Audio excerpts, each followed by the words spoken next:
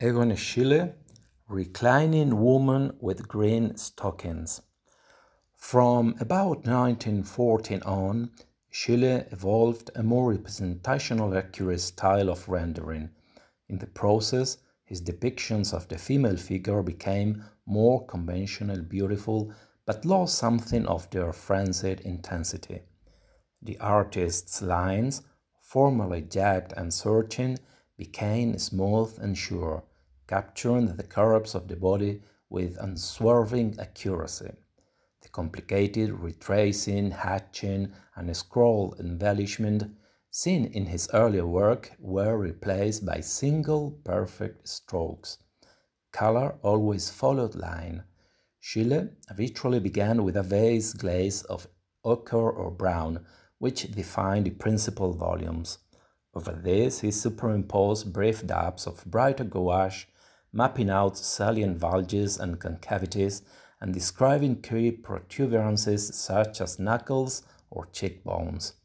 The relatively three-dimensional approach, which he used for flesh and drapery, contrasted with the bolder stylization of hair and stockings. In the latter areas, the dense paint surface was essentially shaped by the flow of Schiele's brush. Growing professional success in the last 2 years of his life enabled Schiele to emulate his mentor, Gustav Klimt, by employing a virtual harem of paid models. Edith, the artist's wife, became increasingly reluctant to pose.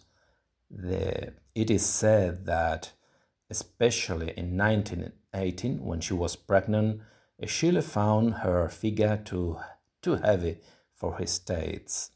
Edith's sister, Adele, to the contrary, seems to have been a willing and desired model, and she may well have posed for a reclining woman with green stockings. Like Klimt, Schiele saw the female figure as a raw material necessary to the construction of his allegories, and like Klimt, he executed sheets and sheets of studies in order to generate pictorial ideas and compositions.